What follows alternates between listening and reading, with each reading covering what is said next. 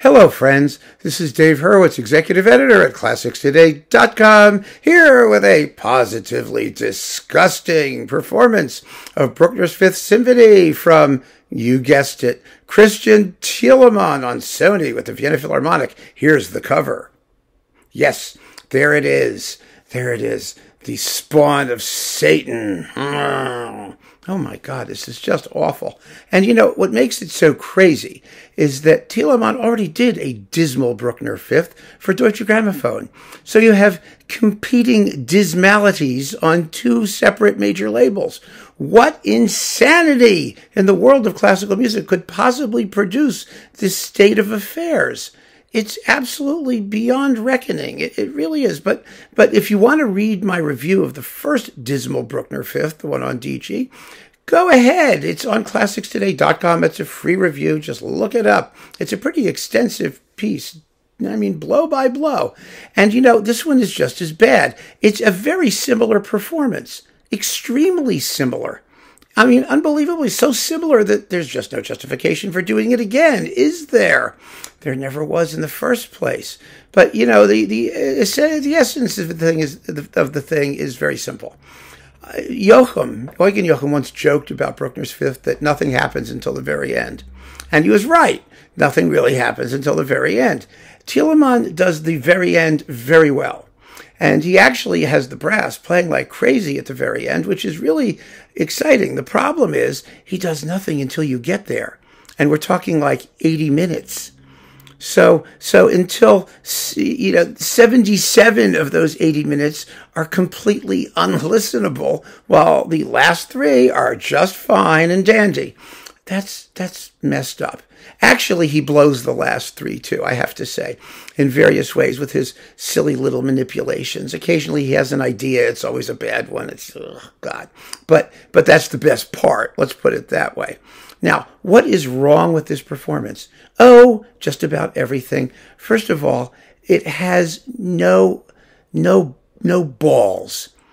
There's no rhythm to it. The whole thing is slack. I mean, slack so that at the very end, the good part, the last chords aren't even together. I mean, that takes some doing. It really does.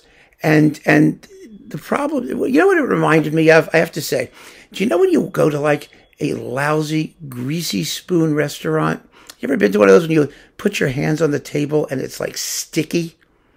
You know, it's like, what was that? This is what that sounds like.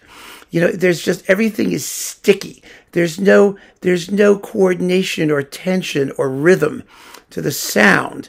It's just sticky. And then you call the waitress over to like wipe the table off, and she pulls out this dirty rag and she wipes off the table, and then you put your hands down and it's still sticky, but it's more liquid sticky.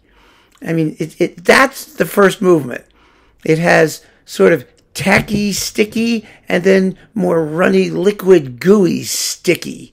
I've never heard it done so dully. Never. You know the climax of the development? You know, when everything's going crazy. But you know that part? Well, this is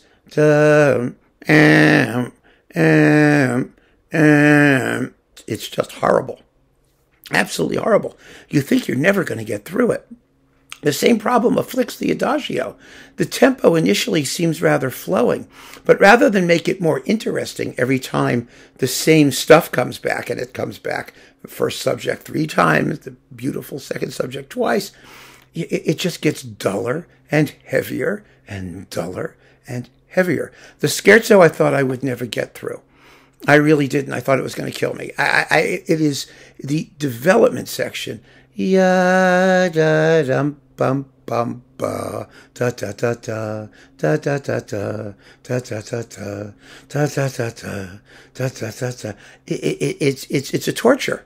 Listening to it is simply a torture, and it's a double torture because the whole first section is going to come back after the trio. The trio isn't so bad, but to hear that whole first section all over again, performed just as boringly and trudgily as before. Oh my God! Now the finale. Well, the finale, of course, has the big fugue. Everything in this performance peters out. It gets slower and heavier and duller as it goes. I thought this was actually going to work. I mean, the opening is pretty good. The initial fugue subject is nice and galumphy. The second subject is beautiful and it's up to tempo. It was okay. But then, oh my God, the big chorale comes in and Thielemann decides to do something. And whenever he decides to do something, it's a terrible idea because what he always does is to soften and smush up and make more legato and eliminate the rhythm. His idea of interpretation is to become completely flaccid. I mean, that's what he does. He just sucks the energy out of everything while he putters around. And so the final statement of that noble chorale, ba, ba, ba, ba, ba, ba, ba, bum, and then behind it the strings are sustaining a chord. It's so beautiful. No, he has to go, ba, ba, ba, ba, like this.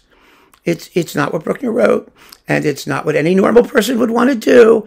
Then the fugue begins, the big central developmental fugue, the big fugue.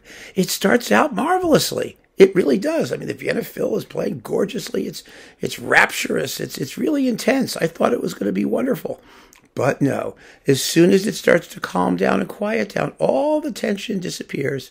And the end of that fugue, you know, where the timpani come in after it peters out to nothing, and then the timpani go bum, bum, da, da, then it comes back. And then it's just, oh my God, the end of it. Da, dum, ba, dum, ba, dum, ba, da, da, da, da, da, da, da, da, da, da, da, da. Big climax. No, it's da, dum, ba-dum, ba-dum, bum, bum, bum, bum, bum, yeah. It's never going to get there, and it never does. And then you have the big ending with the final chords that aren't coordinated. That's the performance. It's horrible. It's just horrible. One of you, actually, I have to say this. I mean, I feel terrible about it, but one of you said, oh, his fifth is also wonderful. No, it's disgusting. It's appalling. And if, you know, anyone who knows the work could not possibly tolerate this performance for more than like 10 seconds. You know from the very opening with those plodding pizzicatos, the super adagio tempo, blump, blump, blump, blump. Blump, blump, blump, blump. I mean, wasn't that excruciating just hearing me do that? It doesn't sound any better the way Thielemann does it. Trust me on that. This is a disaster, and I'm not surprised, and it's a pity. And he's done it twice this badly. God knows how many more times he's going to do it. I don't get it. I don't get it at all. I have better things to do with my life. So do you. Keep on listening to other things. Take care.